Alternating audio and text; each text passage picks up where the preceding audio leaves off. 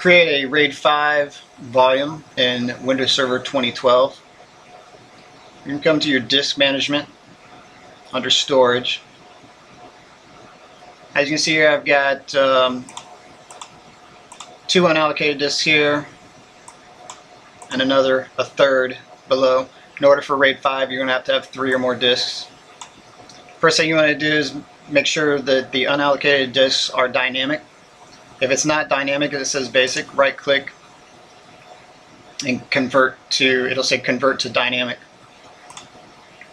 Once all 3 unallocated disks are converted to dynamic, point to one of them, click on new RAID 5 volume, click next. Here you're going to see your other 2 disks along with disk 0. Add the disks that you want.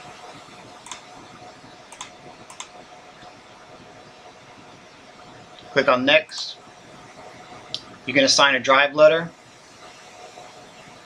mount it in as a empty MTFS folder, or do not assign a drive letter.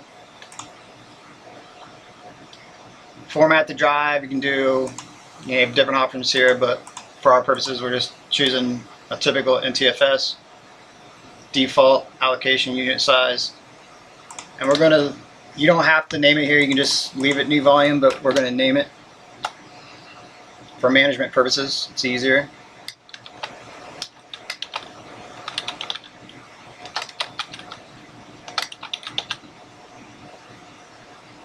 I'm just going to choose a quick format. Click on next and finish. The amount of time that it takes to completely format it is going to depend on how large your disk sizes are.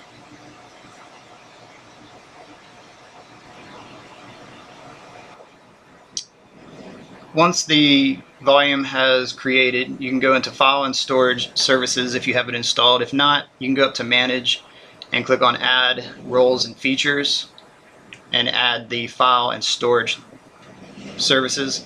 You might want to also add underneath the File and Storage Services, add the data deduplication.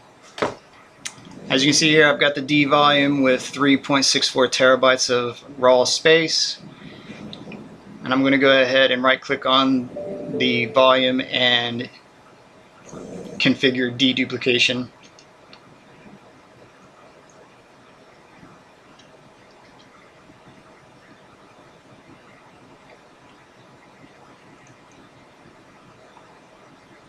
You can choose, if you want to, you can add certain folders or extensions that you don't want to dedupe.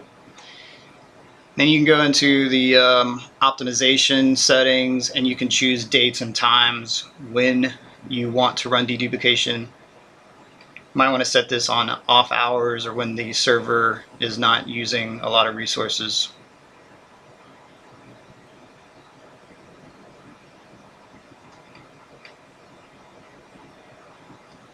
And just click OK, and then OK again,